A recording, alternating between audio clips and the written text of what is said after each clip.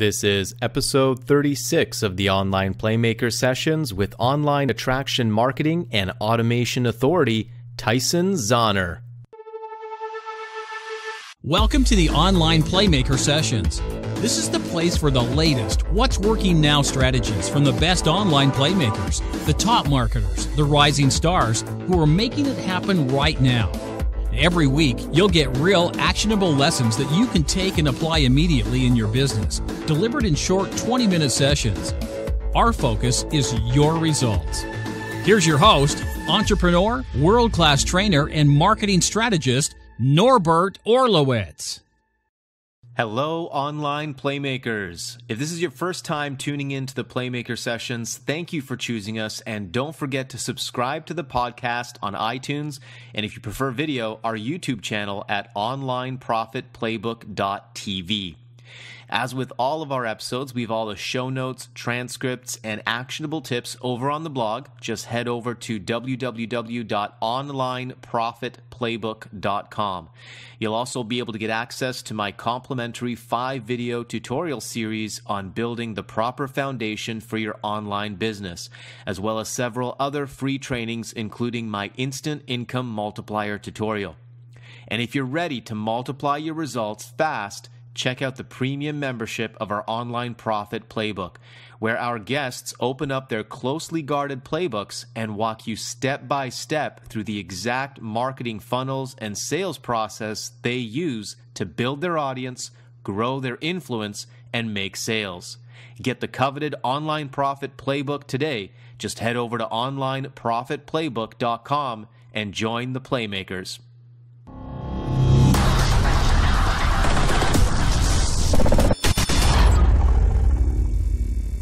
Tyson Zahner is an authority in the field of online attraction marketing and marketing automation.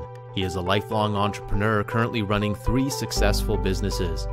Like many, Tyson struggled in 3 different network marketing companies over a period of 15 years before he finally started having success using attraction marketing strategies on the internet. He is recognized in our community for engineering one of the fastest online success stories in recent history with his amazing ability to create instant goodwill and loyalty with cold prospects. In less than 12 months, Tyson was making over $20,000 per month, all with free residual traffic strategies, and he did it part-time while continuing to run his full-time photography studio, as well as being a husband and a father. Tyson loves working with small business owners, network marketers, and entrepreneurs who want to learn how to use smart, automated marketing funnels to get more traffic, leads, and sales. This week's online playmaker, Tyson Zahner. All right, welcome back, everybody. Episode 36 of the Online Playmaker Sessions. And today we got a special guest. I'm really excited to learn more about Tyson and his business and what he's doing in his business right now to create results. So with that, Tyson Zahner, welcome to the show. Thank you, Norbert. It's great to be here. Good to see y'all. Awesome. My pleasure to have you here. It was great to finally meet you in person in San Diego at the No Excuses Summit. And as soon as I saw you, I was like, oh, yeah, I got to get Tyson on this show. So really great. I'm really glad that you accepted the invitation, and we're going to get to learn a little bit more about what you've been doing in your business. So Tyson, take us back here. First of all, let's go back a little bit to the beginning, because I know you're having some great success right now, but I'm sure it wasn't like that right from the beginning.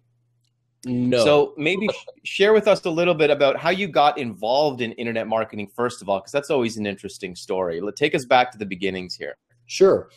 Well, for me, it stemmed from, as I know a lot of people's stories do, it actually stemmed from network marketing. I was in a large pool of failed network marketers who were struggling with kind of the traditional way that everybody said you were supposed to build a business with friends and family. I had done that for, 18 years, something like that. I mean, I'd been in and out of 3 different companies, never able to recruit anybody using the old school methods. And for some reason, I kept saying yes to the business model, and finally got involved in a company back in 2013. It was a health and wellness company. This was my 3rd one. And I was just like, something's got to give, something's got to change. And so went online kind of looking for alternate ways, and ran across, some some material about attraction marketing and started studying and found it really fit my personality. And as they say, the rest is history. And since then, I've gone on to build network marketing organizations with attraction marketing. I've gone on to use that to, create, become a top earner in a popular online affiliate program. And I've even used those strategies in my online brick and mortar businesses as well. So it was definitely a very profitable find for me, so to speak. Yeah, that's awesome. We were just talking about that. You've got 3 businesses that you actually run separate from your online marketing business, but you've got 2 traditional brick and mortar type businesses as well, right? I do. That's correct. I have a shaved ice business that I started back when I was in high school. I think I was 17 years old when I started that business. So I've had that, I'm 39 now. So I've had that over half my life. Wow. And that's like it's just kind of a seasonal thing. We have a manager that runs that. But then I've got an online photography, not online, but I've got a brick and mortar photography studio. We do a lot of high school senior portraits, which are big here in the Midwest. And we do a lot of wedding photography. And I've used a lot of these attraction strategies to market my photography business online. So I think that's one of the things that's really great is really, I think no matter what kind of business you're in, if you really take the time to learn marketing the right way, you can use it for just about any business to get more leads and customers, and really to do things that your competition are just not taking the time to learn how to do. So it's a skill set that will definitely give you a huge return on your investment in yourself to learn it. Yeah, absolutely. I totally believe that too. I mean, I've seen a lot of the students that have come through our systems and our training. Some have applied it to network marketing, some have built online businesses, and some have taken it and applied it to their traditional businesses and have gone back to that and created incredible success. So it really is. It's really about learning those fundamentals of marketing, isn't it? I mean, that's what really the secret is about. Now, let's go back to the network marketing industry. Sure. And to those years of struggle that you had. And I know you might want to forget about those years, but there's some valuable lessons in there, as you and I both know. And maybe let's just talk about that really quickly here, because I'm interested. There's a lot of people that can relate to your story. Sure. I had a similar experience myself, being in network marketing, just really struggling to get anything going. Why do you think it is that some of us struggle so much with the traditional way of building a network marketing business? I mean, you stayed in it for 15 years, but that's a long time to struggle. What do you think it is that prevents us from creating success in the traditional way? Oh, I think there's several factors. I think probably the biggest one is that network marketing is a business model that, especially in the traditional way that it was designed for extroverts. It was designed for people who love doing, parties and meeting with people one-on-one and going to events. And I found out, without understanding myself all that well, that I'm a much more introverted person. I'm way more comfortable sitting in the comfort of my home, doing a training like this with somebody or talking to somebody over the computer, as opposed to, my wife makes fun of me that, she's like, oh, you're going to leave the house twice this week. Good for you, And the traditional way of doing network marketing it was outside of my comfort zone. And so I was trying to build a business in a way that completely my grain goes this way. And they were saying, build a business this way. And it was a struggle. Some people, that's a great fit for them. And I think that's reason one. I think reason number two is that there's a lot of people who will get involved in network marketing who come, Eric Worre says it really well, that you will either be rewarded or punished when you join network marketing for the past, your history. What relationships have you built in the past? How do people perceive you? You'll either be rewarded or punished for that. And there's a lot of people, I think, that struggle because they get into network marketing and their warm market doesn't perceive them as a person of value or a person of success. And it's very hard to overcome that when your friends are like, dude, that's just Johnny down the block, you know? We all know him. He's a loser. He was like drinking beer with us on Saturdays. He's not a businessman. And one of the things that I liked about coming online was that I was able not to create a false persona, but to create a new persona based on how I wanted people to perceive me.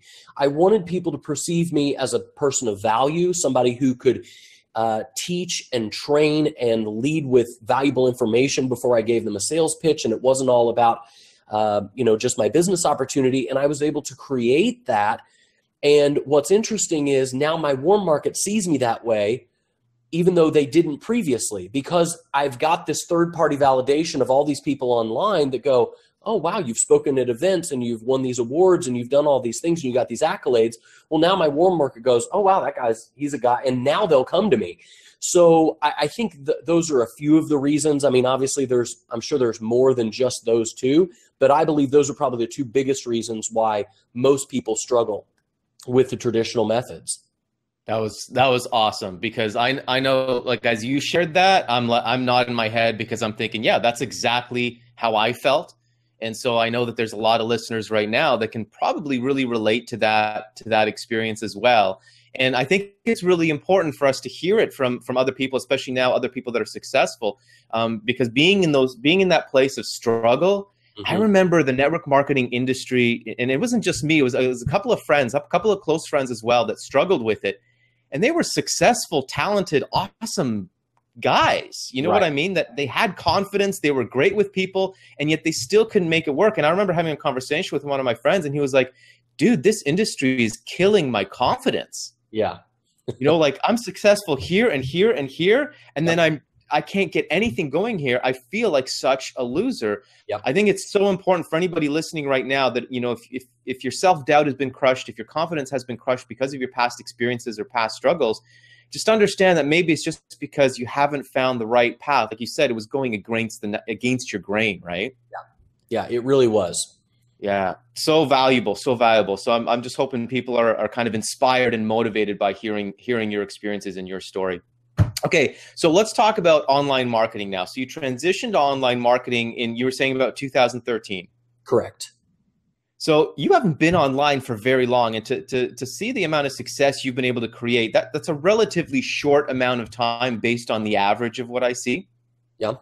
So I'm really interested, what was it like for you coming online? Did you struggle, or did everything kind of click for you? And if it did, why? Why did it click? Yeah, no, it didn't click right away. Okay. I was like everybody else. I struggled. I felt overwhelmed. I think the thing that separates the winners from the people who quit, the winners, I don't want to call them losers, but the winners from the quitters, are that the people who win, they keep going through that feeling of overwhelm and frustration, and most importantly, they take action through it. One of my favorite quotes, I believe it's Confucius, who said, I hear and I forget, I see and I remember, I do and I understand. And there's so many people. In fact, I just got off the phone with somebody a couple of weeks ago, I guess it was last week maybe, who just said, I just don't think I can do this. And, I've been going through courses and, trying to figure out what to do, and I just don't think I can do it. And I said, well, what action have you taken? Like, tell me what specifically. Well, nothing. Nothing yet. I'm still trying to figure out what to do. I want to make sure I don't break Google. I want to make sure I don't lose my Facebook account. I want to make sure I have every single green light on the journey to success before I even step on the pedal or get in the car. And it's never going to work that way. And for me, I simply failed forward faster than anybody else. That was my key. That was my secret. Everybody's like, well, how did you do it? Are you an anomaly? You're so successful, and you kind of made a name for yourself so quickly. All I did was screw up a lot more than most other people. I was not afraid to have those moments of failure. And so many people are just so worried about, well, what if I fail? And for me, what I do is I just ask myself, what is the worst thing that could happen if I fail? I want to go, what worst case scenario? If I try to go online and do this thing and it doesn't work, like the worst things I could come up with were maybe people might make fun of me, leave negative comments like, who are you to think that you have the right to give advice or teach stuff online? What success have you had? I thought, can I live with that being the worst thing that could happen to me? And the answer was yes. I'm not going to die. I'm not going to go broke. I'm going to figure this thing out. And if that's the worst that happens to me, I can muddle through that. So that was really what I did. But I definitely did not have immediate success. I'd say I struggled for a solid 3 to 4 months before I started getting any leads at all. And I think part of it was because I kept jumping from this deal to that deal and this to this. And I didn't really know who to listen to. I was spending time, it was like this guy would say one thing and this guy would say another thing and this would say another. And I would be like, oh, well, let me try this and let me try this. And in some ways that was good because I found out through experience what worked and what didn't. But looking back now, if I had to do it differently, what I would do is, number one, I would say, okay, number one, is this person that I'm getting advice from, have they created some results? And are they the kind of results that I want to create?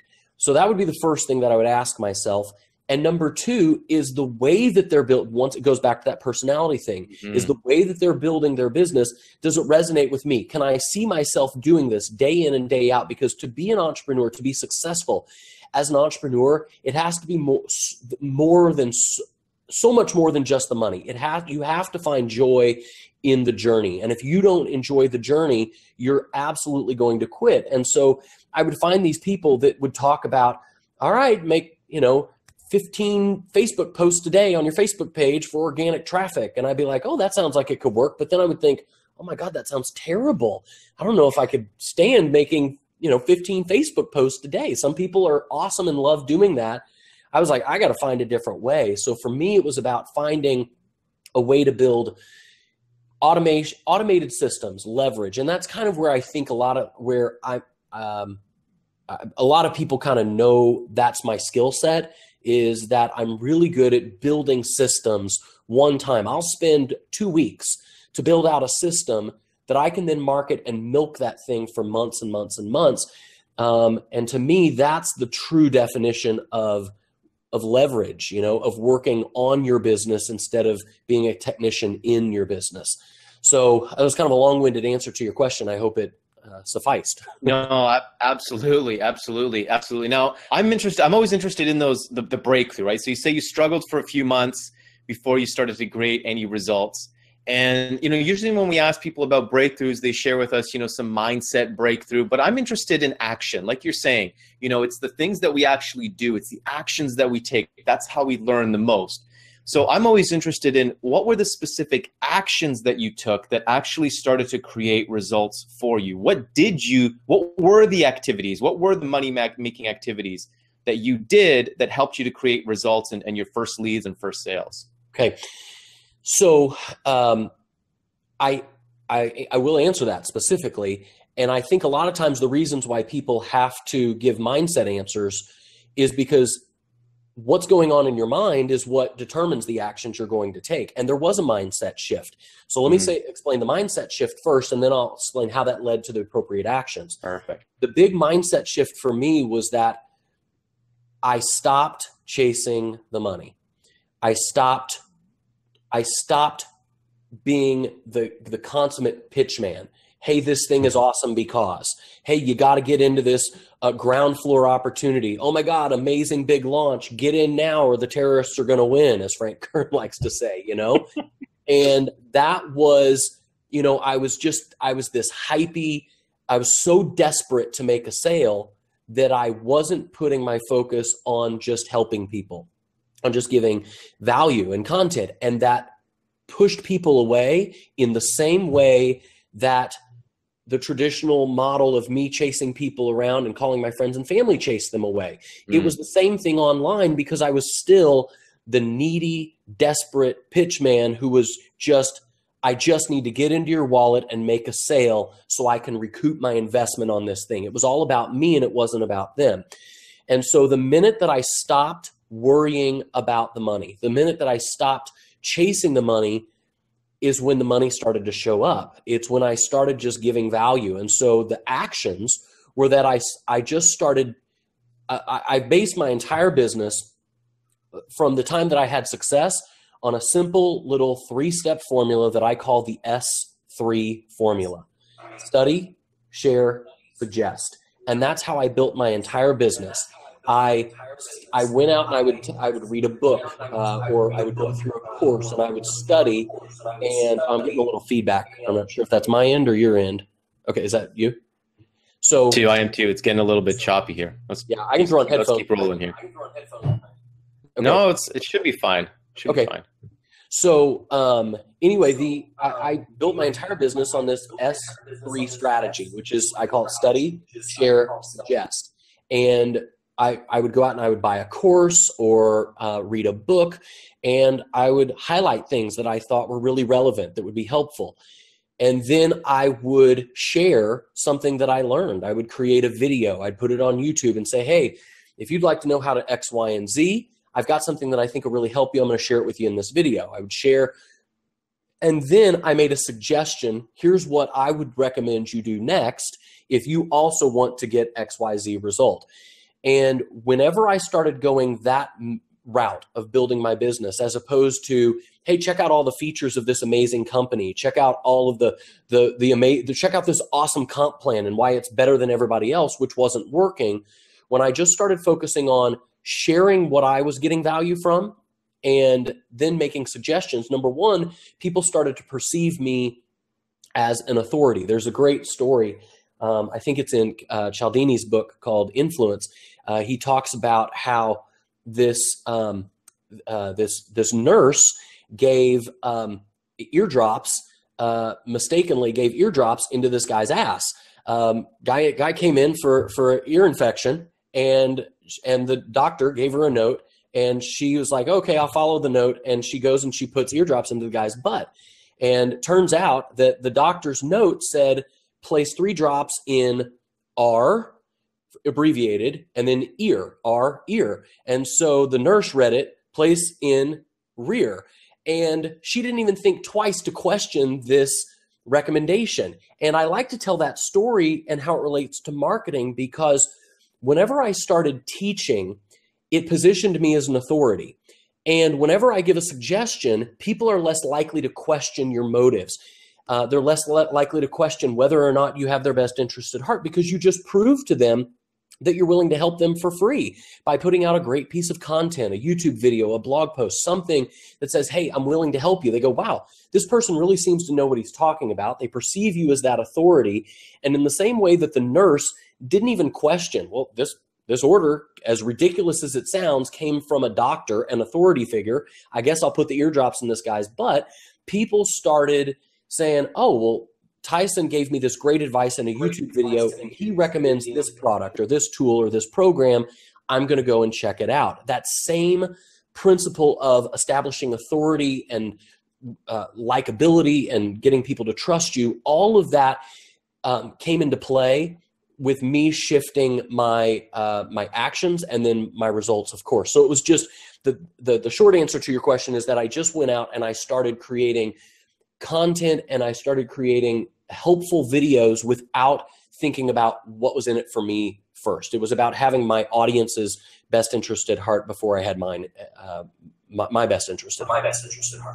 Awesome. And that right there, because you mentioned the concept of attraction marketing earlier. I mean, that right there, what you just explained, is the perfect definition of what attraction marketing is all about. So if you're watching this and you still have some questions about what is this attraction marketing you guys keep talking about, just rewind back and listen to what Tyson shared there, because that's exactly what it's all about. And I think once you understand that, and then just simply take action on it is really the important thing.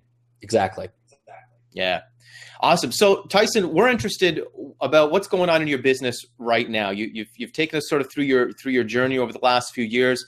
What's working for Tyson in your business right now in marketing? We know that marketing changes all the time. There's new platforms all the time. What's working for you right now to generate leads and create sales in your business?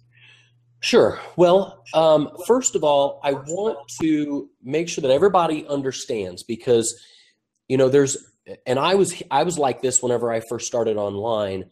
I was looking for the system or the tool that would make me successful. And if you are looking for anything outside of yourself first to make you successful, you're going to continue to struggle. That's probably the other thing that really changed me, was that I started focusing on developing my skills and learning things that, learning, how to drive traffic, learning copywriting, learning how to do a webinar, those kinds of things, developing those skills that nobody else was developing. Those were the things that allowed me to start creating success. So I want to, before I tell any specific like systems or tools or things that I'm using, it's very important that I preface that with, there is no one tool that will make you successful. There's no one system that's going to get leads for you like magic, right? It's you. It's your ability to provide value to other people. And so for me, whenever I create any campaign, and I'm going to go through this in a little bit more depth whenever we go into the premium membership and I walk you through one of my funnels, but there's 3 steps that I really take in order to build out a campaign. Number 1, I ask myself, who is my targeted audience? In other words, who is it that I want to attract? And I find a lot of people complicate this because they're asking themselves, way too many complicated questions about building their avatar. Here's where I start. I start by saying, who is already buying the thing I want to sell? Who are the people who are already buying it? If I'm promoting a system like Elite Marketing Pro, for example, that's a system that I am the #1 income earner in. I've won their award for being their #1 income earner the last 2 years in a row. I earn a lot of my income from there, but I also have my own products, training courses and memberships and things that I sell on my own that I earn income from. But Elite Marketing Pro, I love those guys. I think they're offering a ton of value. I promote their system. I promote their products. I think what they do is awesome. And so like I said, I use their system, and let me readjust here, get a drink of water. And so I looked at that system and I said, okay, who am I going to target? I just asked myself, who's the mass majority of people who are already buying their products? I found it was mostly network marketers and affiliate marketers. Okay, well, why don't I make those people my target audience instead of trying to go out and find, the single mom and convince her that online marketing should be for her? Why don't I take the people that clearly are already buying this product? That was step number 1. Step number 2, and this is a big one that people screw up big time. I ask myself, what is the first step I want these people to take? And more importantly, is it a logical first step to ask a stranger to take with me? So whenever I create a marketing funnel, I'm asking myself, if a stranger that I met on the internet asked me to do this, would I run the other way, or would I say this seems like a reasonable first step? Too many marketers, as I said, they're so desperate to make a sale that they're doing what is the equivalent of walking into a bar, introducing yourself to a girl, and then sticking your hand down her pants. It's not going to go well for you if you do that, right? And so what I do is I say, okay, what would be the most logical first step for somebody to take? It might be like in my photography business. It's different for different businesses. You have to understand, what is it you're selling? What is your conversion mechanism going to be? And that's really one of the other questions you have to ask yourself. Not just how am I going to get leads, but what is my conversion vehicle going to be? Am I going to get on the phone with these people? Am I going to do a webinar? Am I going to have a video sales letter, a written sales letter? What can I expect my conversion rates to be from that conversion mechanism? Those are all questions you have to ask yourself. And then the third thing I do is, I guess there's really 4 things. So the third thing would be figure out what my conversion vehicle is going to be. And then the 4th thing is ask myself, what are these people currently struggling with that I can create content that would attract them to me, that I could create a free giveaway, or I could do a webinar on a certain topic that would attract them to me because I'm offering to solve their problems for free. So just as an example, like I said, every business is going to be different. And so just because I say, hey, here's how I've built this funnel, doesn't mean that that exact same funnel is going to work for your business. And a great example, or a great way to explain this, is that in my, let's say I'm promoting Elite Marketing Pro. I might lead with just a $47 ebook as a simple, hey, let's get you in the door, see if attraction marketing is for you, and then let the system upsell them into various other parts of that program. If I'm selling a $47 ebook, different conversion mechanisms, I don't need as much, I don't necessarily need as much relationship building to sell a $47 product, as opposed to my wedding services. We sell a wedding package for $4,000. I'm not going to be able to just get a bride online, say, hey, we've never met before, let me cut you a check for $4,000. So for me, if I'm marketing my wedding services, I say, okay, who's traditionally bought my wedding services in the past? Well, it's females between the ages of 22 through 30 who live in a 90-mile radius of my zip code. That's going to be my target audience. What kind of questions are they asking? Well, they're wanting to know, what vendors should I book? How can I make sure that I have a successful wedding day? Where should I get my flowers done? I might put out content that would attract those people to me. And then I ask myself, what's a logical first step? Well, a logical first step might be, hey, call and book your engagement pictures with us to see if you like our studio, or call and we'll sit down with you for a free consultation, just to sit down and go through the process of, helping you figure out a schedule for your wedding day. This will get her to know me, like me, trust me. And then that's all part of my conversion process, sitting down with them, talking through things with them, getting them to trust me, and then asking them for the $4,000 sale. Whereas online, it's a different process, because it's a different product. It's a different group of people, much more worldwide. I can have a little bit more leverage. So you have to build out the right funnel that is right for your business and for your product. So I wish there was that there was a like one size fits all, hey, here's the funnel you should build that's going to make you successful. It doesn't work that way. I don't even know if I just answered your question or not, Norbert. So ask again if I didn't. I'll be happy to answer it again. No, you absolutely did, Tyson. That was this has been incredible training, and maybe it's just because you and I are both systems guys. So right. I mean, everything that you say, I'm just like, yes, because we think very much alike as far as marketing is concerned. So no, I mean, you absolutely nailed it. I love the way that you took us through that step-by-step process. What I can see that you see is the way that the system works. Right. You see how to take a person through a step-by-step process. And what I've seen with a lot of my students is I've seen a lot of people struggle with that. They have a tough time putting all these, like they've learned all these different marketing things, but they don't know how to put it together into a streamlined process that works. And I think that's one of the unique strengths about somebody like yourself and myself, is we can really easily see that step-by-step process. And I think maybe some people just have a little bit of a challenge with that. Sure. Well, and not to too blatantly tease your audience with the premium content, but what I'm going to show when we get to the premium stuff is literally how I put those pieces together in order to attract the right person, have them take the most logical first step, and how to move them through a sequence where they will convert, hopefully in my instance, on autopilot. And that really has been the motivation and in the inspiration behind this online profit playbook project that I've been doing over the last few months, is exactly that, being able to show people a practical application of all the theory that we learn, actually how it looks like in practice. So that's awesome. I'm looking forward to that. Tyson, let's wrap this up, because I know we could probably stay on here and you could teach and train for another few hours, but we got to wrap it up. So let's wrap it up nice and tight here. Just leave our viewers, everybody watching right now, I'm sure that they're looking for a breakthrough in their business. The next 30 to 90 days, they're looking to commit to their business and make a breakthrough. What are 3 tips that you could give them, 3 things maybe to focus on, or 3 shifts that they need to make if they want to create a breakthrough in the next 90 days? Number 1, immerse yourself.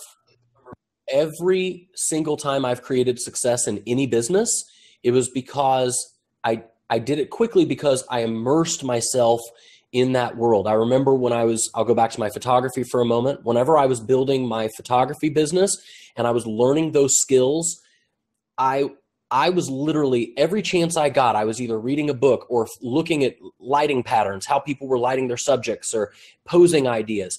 And what's interesting is, many of you have maybe heard of a reticular activator.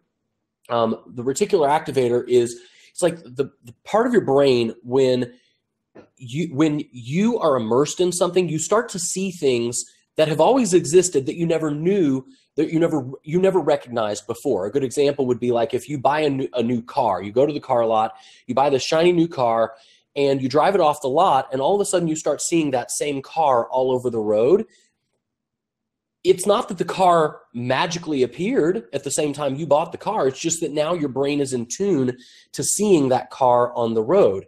You start to see things. You start to see opportunities that you never would have seen before because you're now immersed in it. And like whenever I started building my photography business, I was immersed in that world. My wife and I would be watching a TV show late at night, and I would go, oh, look, they got the hair light placed on the far right-hand side, and they're short lighting her from the left. And I saw things that I didn't realize. They were always there before. I just started to realize them because I was immersed in that world. I did the same thing online. I immersed myself. So that would be the number one tip I would give you. Number two, don't be afraid to fail. Nobody is consistent, and that's why most people fail. Most people are too afraid to take action. They're too afraid to fail. They're too afraid of what other people are going to think of them, and that's why most people that start any business are going to struggle and fail. They let that little voice inside of their head. You guys, we all have it. I have it. Norbert has it. It's just that the voice is softer in our heads now. I'll use another analogy.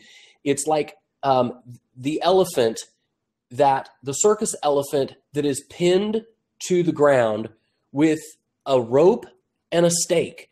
This huge multi-ton animal could so easily rip that stake out of the ground and escape. It doesn't even try. Why? Because it's been conditioned since it was, what do you call a baby elephant, a calf? Since it was a calf, it's been conditioned to believe I can't pull this stake out of the ground. When it was a baby, they put that stake in the ground, and that elephant started to have these beliefs formed in its head. When I'm staking in the ground, I'm here. I can't get away. And that adult elephant believes that as well, and he won't even try. And so that really takes me to the third tip, which is take action. Get over your limiting beliefs. Get out there. Just start taking action. Don't be afraid to fail, and just do it. You will, as I said, the Confucius saying earlier, I do and I understand. That's where your overwhelm will go away. Overwhelm is nothing more than information constipation. It's just you getting a backup of so much information that you haven't done anything with, that you go, well, I just don't know what to do. So I guess I'll do nothing because I'm so paralyzed by all of this information. Once you start taking action, you start to have clarity. You start to understand what works, what doesn't work, and that's obviously when you're going to start seeing results. I hope that helps. That was awesome. Tyson, really appreciate this. This was a powerful, powerful 30 minutes here. I just want to make sure there's many people as possible out there can hear it, because I think it's going to help a lot of people. Really love everything that you've shared here, Tyson. It's been really, really, really amazing. Again, I want to thank you for giving of your time. I know you got a busy season here with your 3 businesses that you got running, but I really appreciate you sharing this information with our audience. It's going to be really helpful. Absolutely. Happy to be here, and thanks for sharing me with your audience. Awesome. Fantastic. Well, I'm looking forward to digging into the premium session for our premium members. Tyson's actually going to go open up one of his funnels and walk us through step-by-step his process to generate leads and make sales. Is going to help you to put all these pieces together and see a practical application, how it's actually done in the real world. So I hope you join us for that. Thank you again, Tyson, for being here. And everybody, I hope you enjoyed this episode. We will see you next week on another episode of the Online Playmaker Sessions. Everybody, take care. I hope you enjoyed this week's Playmaker session. If you love the session, subscribe now to our YouTube channel so you never miss our weekly episodes. Be sure to also subscribe to the podcast on iTunes. Just type in Online Playmakers in the search bar and click subscribe, and be sure to leave a 5-star review. All of the episodes, show notes, transcripts, resources, and bonuses are available on the blog over at onlineprofitplaybook.com, along with several bonus free tutorials I've created for you as well. Your fast track to results is to follow the Playmakers. You can download their closely guarded playbooks and follow them step by step to grow your influence, build your audience, and create results in your business right now. Head over to onlineprofitplaybook.com and join the Playmakers to get full access today.